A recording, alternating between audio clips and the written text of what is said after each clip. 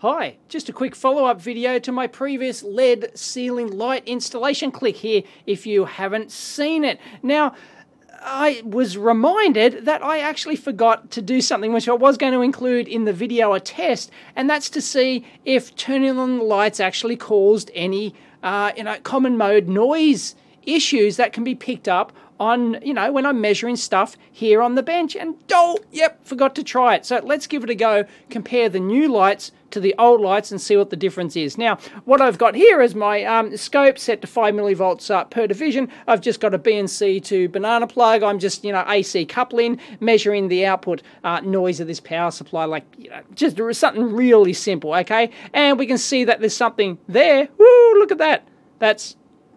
You can see that? That's my hand. There's noise, folks. Anyway, and that's picking up the switching noise from the screen inside the scope, which is coupling in. Anyway, let's not go there. I just noticed that. Now, I've done a whole separate video on common mode noise and actually trying to detect it and things like that. So click here if you haven't seen that one as well. So I won't go into explaining common mode noise and all the different types of noise and pick up and everything else. That's too confusing. I just want to see if these new lights actually do anything at all. Okay, so I've actually got 2 switched on at the moment, and so let's have a look at my screen here. Okay, so here's the noise with just 2 of the 9 of my new LED lights turned on, and you'll notice that there's a little spike there which I'm actually triggering off. I won't touch the screen anymore, that's a bit bad, and we've got something happening in there. But let's go and turn the lights off and see if that goes away. Okay, I've got all my lights off in the lab, and nope. So those lights weren't causing that at all. It's got absolutely nothing to do with it. Okay, so I've got 2 of my lights on now. Now I'll go up to my next level and I'll turn on, I think, 3 more.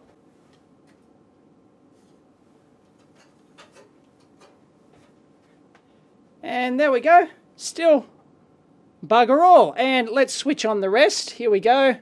And, turn on. I've now got 9 lights on. I've got all my lights on here, and as you can see, sorry about a little bit of glare on the screen there, as you can see, the new lights basically cause no noise whatsoever. Okay, I'm back to 2 lights here, 2 new lights. Now let's plug in 3 of my old lights down beside me here. Here we go. Let's plug it in and see what we get. 3 LED light panels. Whoa! Look at that! Whoa! That is an absolute shocker. The old ones were awful. Look at that! And I disconnect, and it goes away. Reconnect. Bingo!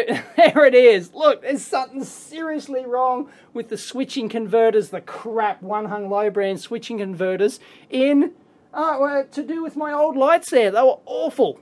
Now, actually, I found a similar problem with these lights before in that when I would switch them all on, I'd get extra noise. So I've actually narrowed it down to one particular switch-in plug pack here. And let me show you. So let's plug it in. And here we go. So we're getting all that shocking noise, but I'll disconnect the culprit. Here we go. Where is it? There we go. Gonski. Look at that.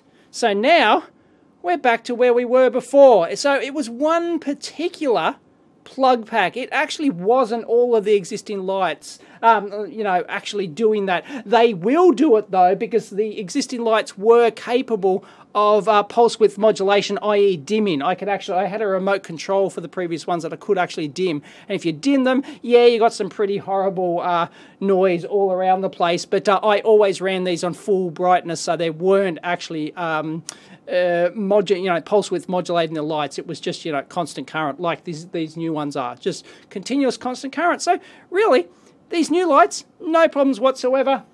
Dodgy one-hung low brand plug pack on the old one.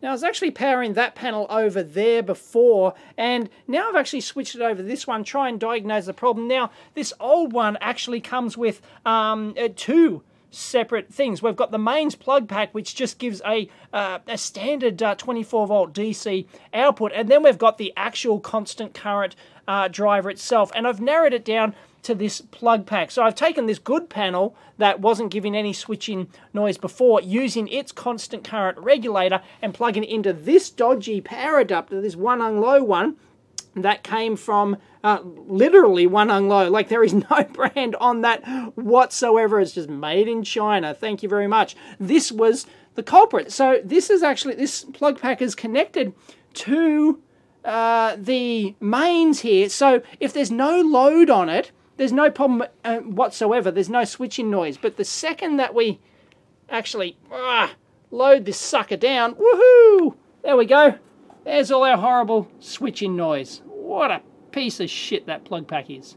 So there you go. These new lights, no problems whatsoever in terms of switching. Got a top quality plug pack there, as opposed to this piece of shit, and there's only one place for this. Catch you next time.